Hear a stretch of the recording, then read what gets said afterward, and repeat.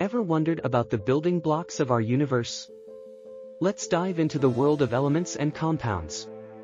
Elements, the purest substances, cannot be broken down further. They are the alphabet of chemistry. Compounds, on the other hand, are combinations of elements, forming a new substance with unique properties. Water, a compound, is a perfect example. It's formed by hydrogen and oxygen, but has properties different from both. Understanding these concepts is crucial to grasp the fundamentals of chemistry and the world around us. So, next time you see water, remember, it's not just H2O. It's a compound.